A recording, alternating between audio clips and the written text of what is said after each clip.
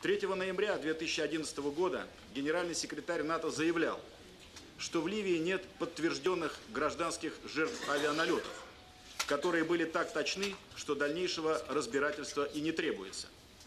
Все же такое разбирательство было проведено комиссией по расследованиям Совета по правам человека. Опубликованный ею 2 марта доклад свидетельствует о гибели от авиаударов десятков мирных жителей. Однако вместо прямой и честной реакции НАТО все вернулось на круги своя. 5 марта генсекретарь Альянса заявил, что по конкретным цифрам жертв ничего сказать не может, так как он, цитирую, не в состоянии перепроверить эти цифры. Конец цитаты. Как мы видим, НАТО, по сути, продолжает кокетничать, уходя от признания ответственности по столь чувствительной гуманитарной теме. Мы ожидаем, что НАТО дезавуирует прежние заявления своего руководства, признает наличие гражданских жертв, принесет извинения и изъявит готовность выплатить соответствующие компенсации. Поступают сообщения о том, что на территории Ливии, причем при поддержке властей, организован специальный центр подготовки так называемых сирийских революционеров.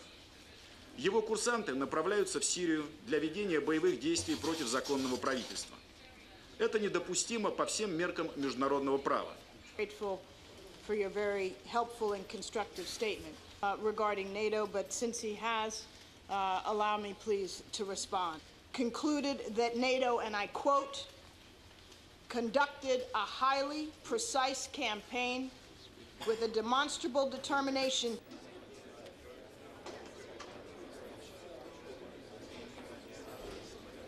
Special Representative of the Secretary General and Head of the United Nations Support Mission in Libya to participate in this meeting.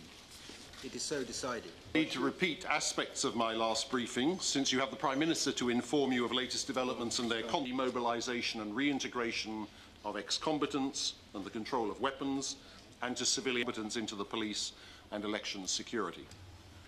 Stability within Libya and the region also hinges on the ability of the Libyan authorities to account for and control the large quantities of arms. وأتوجه بالشكر لمجلسكم الموقر